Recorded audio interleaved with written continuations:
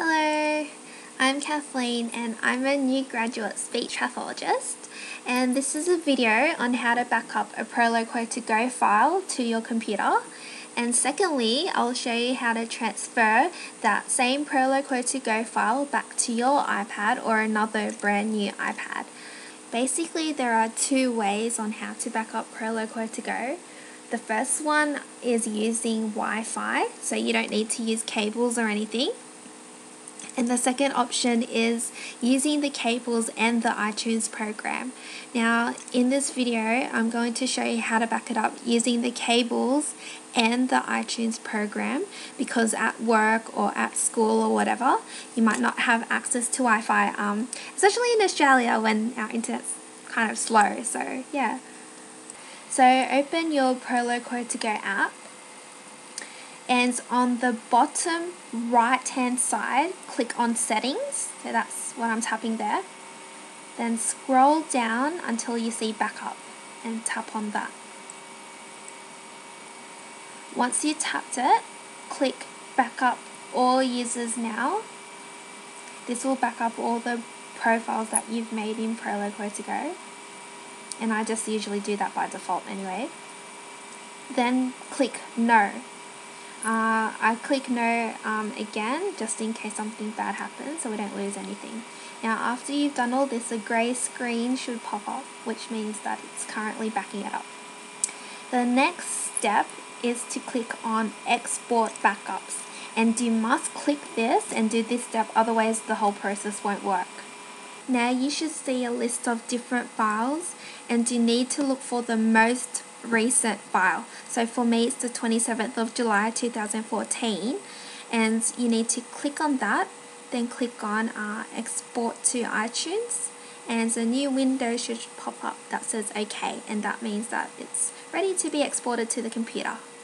Okay, now you need to go back to your computer or laptop and go to the iTunes program. Now, if you don't have this, you need to just go to Google and download it. Just type iTunes download in Google and it should show up. Now, before doing anything else, we need to prevent the iTunes program from automatically syncing to your iPad or iPhone or other Apple device. This is because if you leave it on, it will completely erase your iPad. So it will completely wipe it out. Now, on the top left-hand corner, click on that black and white box symbol, then click on Preferences. Now, if you can't find it there, on the top left, click on Edit, and you'll find Preferences there. So a new window should pop up, and at the top, click on that Devices, so that black phone picture. Then make sure that Prevents iPods, iPhones, iPads from syncing automatically is ticked. Make sure that is ticked. And after you tick that, click OK. Now connect your iPad to the computer using your charger cable. A new window should pop up that says autoplay, and press the X to close it. Now go back to the iTunes program, and on the top right hand side you can see it says iPad. You need to click that. Now after you click it, the screen should pop up and you need to click on Apps at the top there. So click on Apps.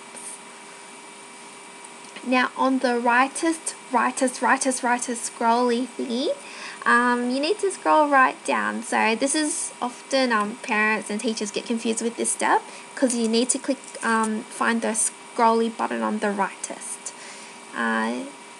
So scroll right down until you see File Sharing,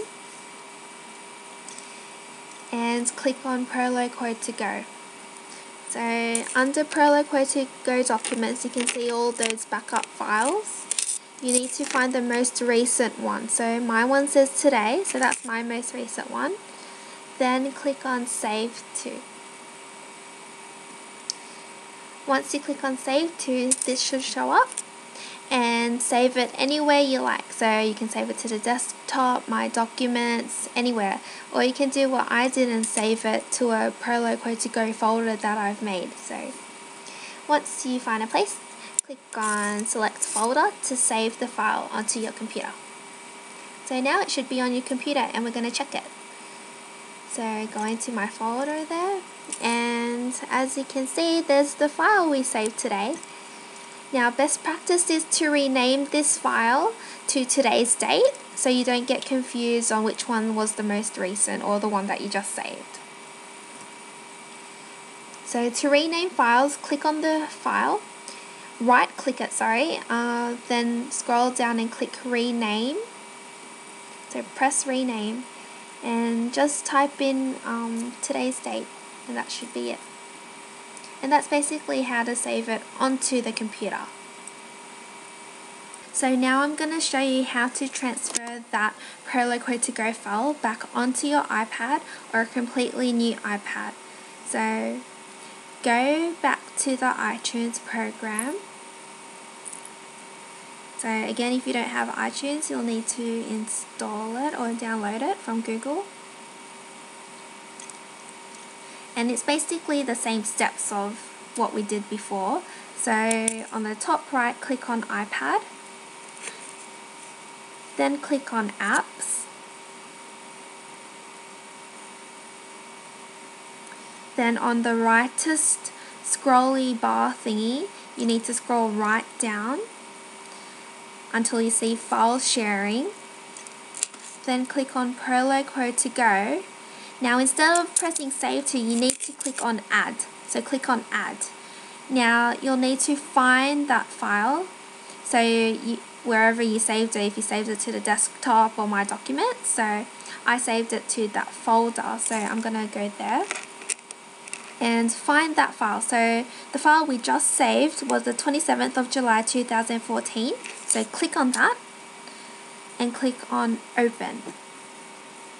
So as you can see here, just look for the file to check if it's there. So there it is, 27th of July 2014. So that's the file we just transferred from the computer to the iPad.